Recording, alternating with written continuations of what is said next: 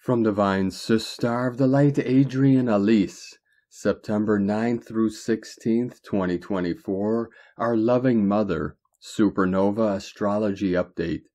The Sun in Virgo is an exact square with Saturn in Pisces. The pressure is on to clean up our identity. We are uncovering the darkest secrets, but also the lightest light. We are coming into who we are and reclaiming our treasures, out from underneath the rubble of the Piscean age. This Saturn retrograde is about clearing up old patterns so they are blooming in our face. It's so we can write a new story. Venus just crossed over the South Node and Black Moon Lilith in Libra, bringing up hidden secrets about how we have been betrayed by those we trusted the most. The darkness in all of us is rising to the surface to be seen and healed as we continue through this era of planetary purge. We all had to go through the fall, and now we must rise and cleanse and heal. Mercury is now direct and traveling through the end of the sign of Leo for the third and final time. Mercury just made his third square with Uranus and Taurus of this retrograde season. It's time to push the boundaries on our permission to shine our light and express our truth.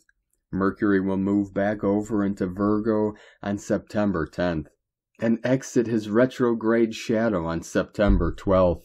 Look for revealings. The last couple of months hasn't even begun to make sense yet, but we are making our way out of the fog. These truths are sure to come to clarity when Mercury squares up with Saturn later in the month. Mars is now in the sign of Cancer and will be coming into a T-square with the nodes of the moon next week. Mars will go on to square up with Black Moon Lilith the following week. We are stirring the pot and moving the waters. Mars in Cancer is calling forth Mother's warriors. It is time for things to start flowing our way again.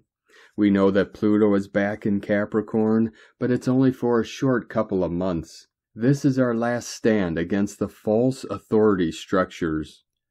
Pluto just had an exact sextile with Neptune. This is bringing the magic. We are facing down the scariest bullies, and yet we have the Mother on our side.